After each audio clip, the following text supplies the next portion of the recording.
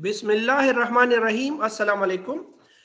In this lecture, we shall learn how to find the mean, variance, and standard deviation for probability distribution of a discrete random variable as well as continuous random variable.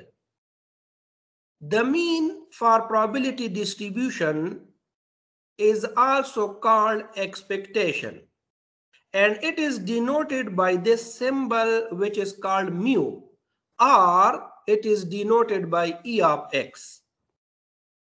If we are given a discrete random variable x having values x1, x2 up to xn with their corresponding probabilities p of x1, p of x2 up to p of xn, then the mean is denoted by this formula. So we can see mu is equal to summation xi p of xi, where I is from 1 to n. The variance for a discrete random variable x is denoted by VAR of x, or sigma square, and it is defined by this formula. And we know that the standard deviation is a positive square root of the variance. And now let us use these formulas to solve an example.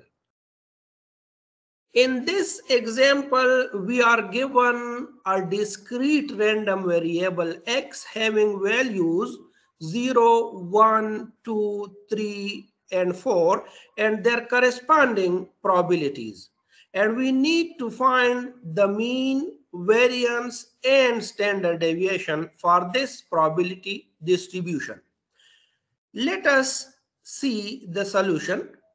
In the first column of this table, we put all the given values of the random variable, and in column number 2, we put their corresponding probabilities which are given in the question. Now let us see formula once again for the mean, which is equal to summation xi p of xi. So we need to multiply each value of the random variable with its probability, and then we need to sum them. So in the third column, we multiply each value of x with its probability. 0 multiply with 0.05 is 0. 1 multiply with 0.15 is 0.15. 2 multiply with 0.1 is 0.2. 3 multiply with 0.2 is 0.6. And 4 multiplied with 0.5 is 2. Now let us sum all these values. So summation xi p of xi is equal to 2.95. Hence, the expected value or the mean is given by 2.95. The next task is to find the variance. So let us see formula for the variance. In this formula, we can see that we need to find xi minus mu whole square, and then multiply this with probability of xi. And finally, we will sum all of the values. So in this column now, we subtract the value of mu from each value of the random variable. 0 minus mu, mu is 2.95, is equal to minus 2.95. Then 1 minus mu, 2 minus mu, 3 minus mu, 4 minus mu. And in this way, we can find all the values. In the next column, we have to square all these values to find xi minus mu whole square. Square of minus 2.95 is 8.7025. Square of minus 1.95 is 3.8025. Similarly, squaring minus 0.95, we get this number. Squaring 0.05, we get this number. Squaring 1.05, we get this number. And now in the last column, we have to multiply the value of probability with xi minus mu whole square. So these are the values of probability. So we multiply 0.05 with 8.7025 and get this number 0.4351. Then we multiply 0.15 with this value to get this one. Then we multiply 0.1 with this value and get this one. Then 0.2 with this number to get this one. And then 0.5 with 1.1025 to get 0.5513. At last, we have to add all these values. So summation P of xi into xi minus mu whole square is equal to 1.6473.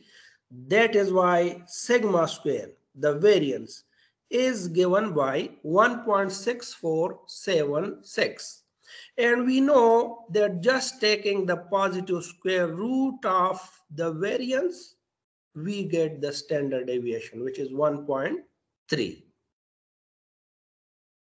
If the density function f of x of a continuous random variable x is given, then mean is defined by this formula, which is integration from minus infinity to infinity x into f of x dx. Here, f of x is the density function which must be given in the question. And the variance is defined by this formula, which is again integration from minus infinity to infinity density function into x minus mu whole square dx. An alternate formula to find the variance is given by this one, which is expectation of x square minus expectation of x whole square. This formula is valid for a discrete case as well as for a continuous random variable. And the standard deviation is just the positive square root of the variance. Now, let us solve an example. In this example, we are given a function which is the density function. And this density function shows the age of babies brought to a clinic or hospital in x years. X shows number of years. The value of this function is this one only when x is between 0 and 2. Otherwise, the value is 0. Let us find the mean age of babies brought to the clinic in this duration. And also let us find variance and standard deviation. Formula for the mean is given here. Just we need to put the value of the density function, which is given here. So we get this thing. Let us take 3 by 4 outside of the integration and multiply x with 2x and with minus x square. Then we get this thing. And now we can integrate this. Integration of 2x square is 2x cubed by 3. And integration of x cubed is x4 by 4. Limits are from 0 to 2. Let us substitute the upper limit minus the lower limit. And when we simplify, we get that the mean age of babies is equal to 1. To find the variance, this is the basic formula. That integration is from minus infinity to infinity. Density function into x minus mu whole square dx. Let us substitute the value of the density function as well as the value of mu, which we have just obtained. Mu is equal to 1. We get this expression. Limits are from 0 to 2. Now we can take 3 by 4 outside of this integration and expanding this square, x minus 1 whole square, we get this thing. In the next step, we can multiply these two expressions and we obtain, and after simplification, we get this one.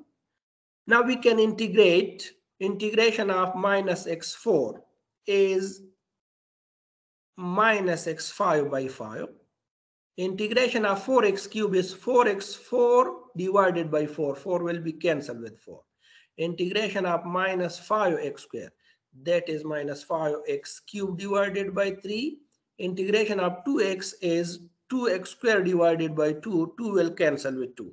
Let us substitute the upper limit minus the lower limit and we get this thing. When we simplify this, we get that variance is 1 over 5. And we know that standard deviation is just the positive square root of variance, which is 0.45. Let us see how to solve this problem by using the alternate formula. Sigma square is equal to expectation of x square minus expectation of x whole square. Here, expectation of x is 1, which is mu. We have already obtained that value in the first part. So we only need to find e of x square. And e of x square is equal to integration from minus infinity to infinity, x square f of x dx. Here, f of x is the density function. Just put its value. And now taking 3 by 4 outside of the integration and multiply x square. We get this thing. And now let us integrate this. In the next step, we have to substitute the limits. So we get this value. After simplification, we get that expectation of x square is 6 by 4. So now we have expectation of x square as well as expectation of x. Substituting these two values in this formula, and after simplification, we get that variance is 1 over 5, which is the same as we have obtained already. Just take the positive square root and we get the value of the standard deviation, which is 0.45. That's all.